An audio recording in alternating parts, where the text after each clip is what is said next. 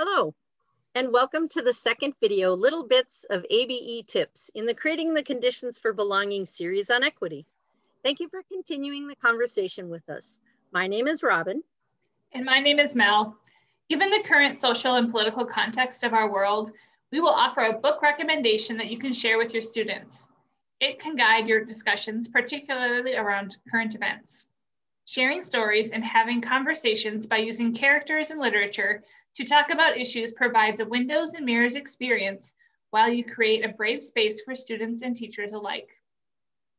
As an anti-bias educator, you recognize that making space for regular, intentional, and age-appropriate conversations around social issues and current events is critical to our students' understanding of history and their own social identities. We will also discuss equity and its essential role in belonging. A lack of equity has a harsh impact on learners and educators. To be preventative and prepared, we will invite you to reflect on your own biases. We will offer an activity idea you can do with any age students to continue building the anti-bias skills they need to create a learning environment that fosters belonging. And lastly, we will recognize the ways in which anti-bias educators continually need to tap into their own resilience skills. Self-care is important to be able to meet the demands of your work. So we will leave you with a self-care tip to try. One book in the AmazeWorks elementary curriculum that addresses equity and provides opportunities for countless discussions and activities is Intersection Allies, We Make Room for All, by Chelsea Johnson, Latoya Council, Carolyn Choi, and illustrated by Ashley Seal-Smith. While this book is in the 4th grade scope and sequence, it can be fitting for other grades to have discussions around identity and intersectionality. It is important that you read the foreword and a letter to grown-ups to yourself before you read this book to your students. Dr. Kimberly Crenshaw, who coined the term intersectionality, and the authors provide an important frame for why this book is necessary to teach. An excerpt from the letter to grown-ups explains, this book provides an introduction to the concepts of allyship and intersectionality for elementary school-age children and their families, using the simple idea of making room. Making room goes beyond allowing somebody physical space. It means acknowledging our complex identities as a source of power within classrooms, communities, and cultures, rather than treating differences as a threat, vulnerability, or a source of shame. Making room is stronger than ideas like respect and tolerance because it asks for a positive action from us rather than a minimal response. Along with the AmazeWorks lesson, the back of the book contains a page-by-page discussion guide to help you navigate conversations about the current event issues portrayed in the book. For example, one character in the book, Nia, talks about being frightened and singing the blues because of what's on the news. The image on the next page shows rows of police officers in riot gear. There's a lot that can be unpacked here, and it's an opportunity to talk about Black Lives Matter with your students. Our students are often more aware of what's happening in the world than we may think. They're frequently emotionally and mentally impacted by it, whether explicitly or implicitly. Yes, discuss injustice, like police murders of unarmed Black men, but remember to also highlight the stories of activism, hope, and justice. Never show videos of violent acts like police murders. At AmazeWorks, we believe that conversations need to include current events, perhaps now more than ever. Talking about some things in the news can seem intimidating because we may be afraid we won't have all the right answers. We may be afraid of a student making a hurtful or racist comment, or we ourselves haven't done our own work around our biases. You may not have all the answers, and that's okay. There are lots of tools out there to help you and your students to build an environment where respectful conversations can happen and to help you navigate the conversation when hurtful or racist comments are made. And it is up to you to continue to do your own personal anti-bias work. For more information and considerations regarding how to talk about tough topics with your students, see the article, Making Sense of It All, Teaching Current Events with an Anti-Bias Education Mindset, featured in our January 2021 newsletter and found on the AmazeWorks blog under the Hot Topics tab. We also recommend referring to the primers on identities and lived experiences included in every grade level AmazeWorks curriculum guide. These primers offer more context, research, and anti-bias educator tips for teaching about various identities. We mentioned in the beginning that in order to create the conditions for belonging, there needs to be equity. The definition of equity we use at Amaze is treatment that is fair and just, taking into account the capacities of individuals while not discriminating because of racial identity, ethnicity, gender, sexuality, religion, ability, or any other aspect of their lived identities. When equity is missing in a classroom, students and teachers will respond with attitudes and behaviors that indicate oppression is present and not equity. It is true that oppression has significant effects on the brain. Research in neuroscience has revealed that the brain responds to perceived social threats in the same manner as threats to survival. When threatened, a stress response from the amygdala of fight, flight, freeze, or appease is triggered. These are automatic survival responses that occur when our familiar coping mechanisms are overwhelmed. Cortisol, the stress hormone, is released, and the oxygen and glucose available to the brain to support cognitive reasoning are decreased. This means we are less likely to reason clearly or take in new learning. It is here that our unconscious biases can appear. By being an anti-bias educator, you commit to addressing the lack of equity that has created the oppressions of the past and present. You make space to embrace the challenges and risks in order to create belonging. Paul Gorski, a leading researcher in equity in education, said, "Equity is more than a list of practical strategies.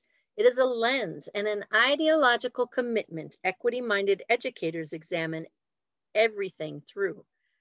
And they use this question to do so.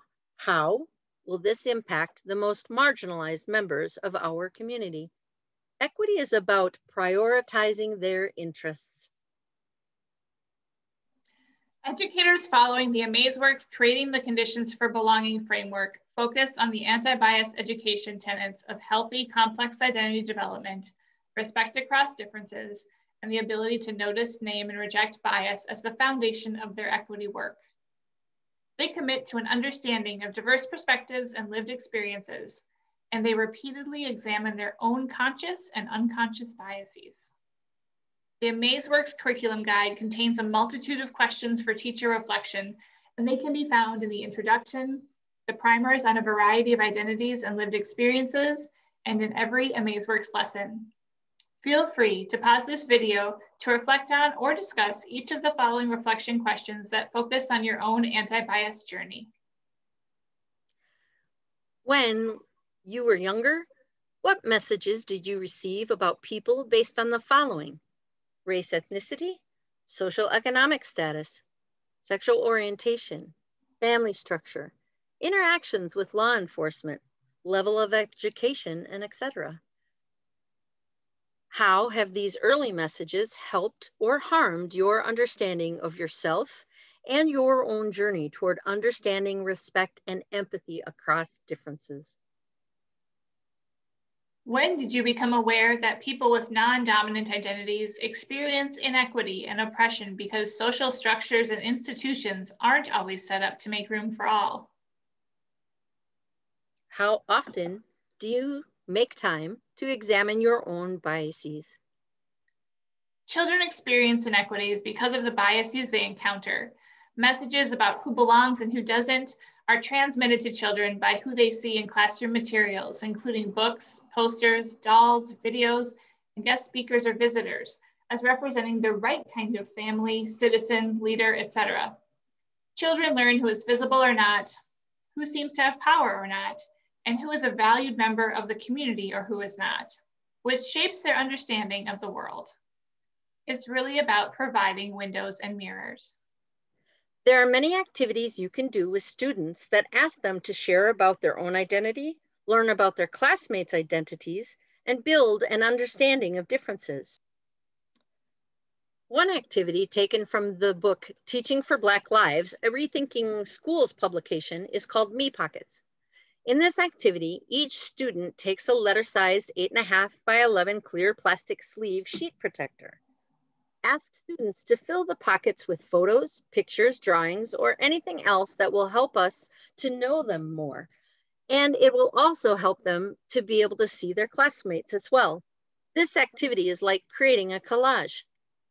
If access to a sheet protector is a consideration, just instruct students to take the front and back of an 8.5 by 11 piece of paper.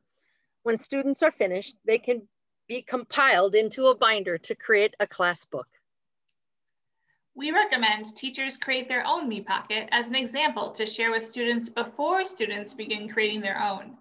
Sharing more about who you are with vulnerability and confidence demonstrates for students how to be confident in sharing about their own identities. This activity can be modified and created digitally using a slideshow where each student adds their photos, drawings, etc. to a slide. These slides can be compiled to create a class video or presentation. This activity may reflect the cultural and socioeconomic diversity of the families in your class. Be prepared to supply extra materials, such as magazines, or show students how to find images or clip art online. Some students put lots of photos in their pockets.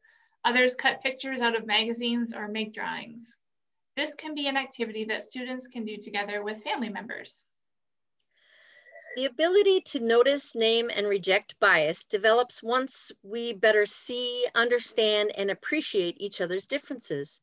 It is crucial that we help children name and unpack the biased messages so prevalent in our society. Avoidance of talking about race and other differences does not keep children from developing biases. In fact, the opposite is true. Research shows that as few as 5 explicit conversations about race and other differences lowers bias levels in children. The amount of empathy and compassion that you show as an educator needs to not be overlooked.